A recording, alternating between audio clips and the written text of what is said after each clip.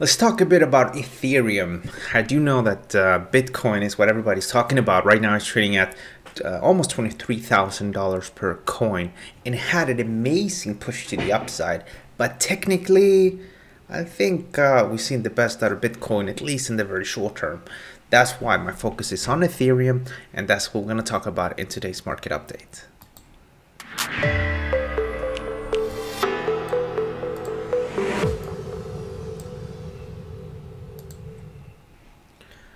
All right, here are Ethereum prices, and as you can see here, Bitcoin prices, and as you can see here, we had an ascending triangle pattern, or if it's not an ascending triangle, it's just more of a traditional triangle, which would be something like this.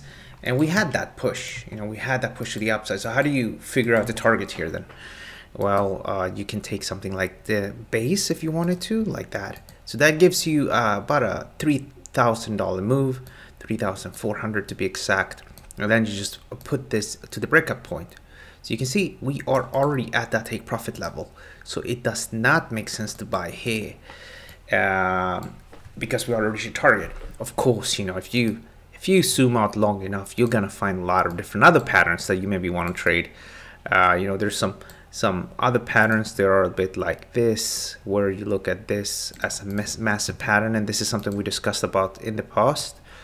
You get a bit of a different targets at that point. Like if you take to the base here, yeah, we're gonna go up some silly amounts. We can still go up a bit higher.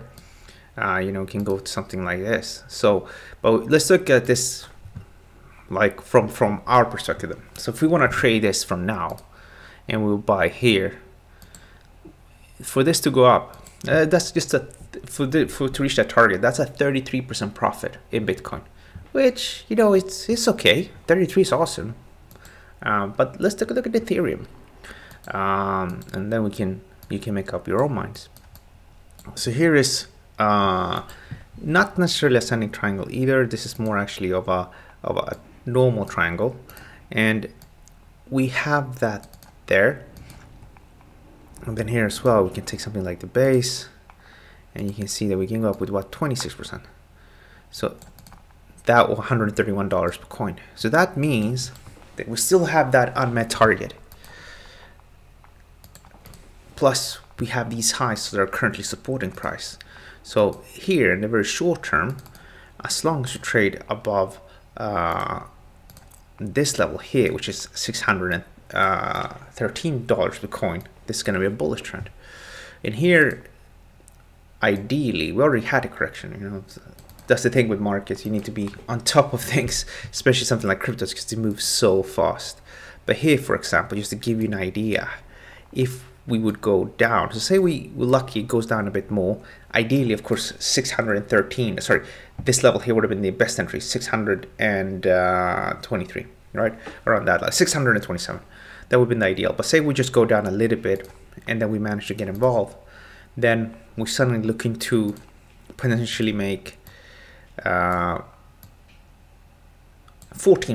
which is about half of what we talked about in Bitcoin, and the risk would be about 4% here on the downside if we would buy here. So just from here, from the onset, this looks actually better from a risk-reward ratio perspective.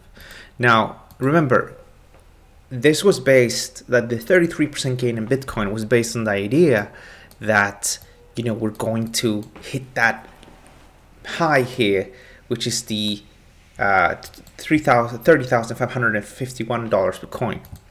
Now that again is a bit exaggerated here. We're just looking at the beginning of a corrective move here. So if I take a Fibonacci here, you can see that I'm just going to clean this up. If we just go up something like to the first level here, to the third level, that would be a 52% move. And if we go up to the prior all-time high, I'm looking at 136% return.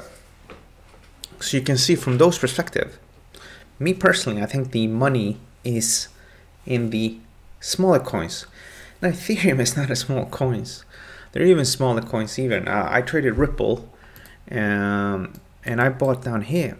I was lucky enough to buy around here, around $26 per coin, and then I got out around 45 or something like that. I got out somewhere here, so I got about a 50% move or something like that, something silly, in a very short period of time.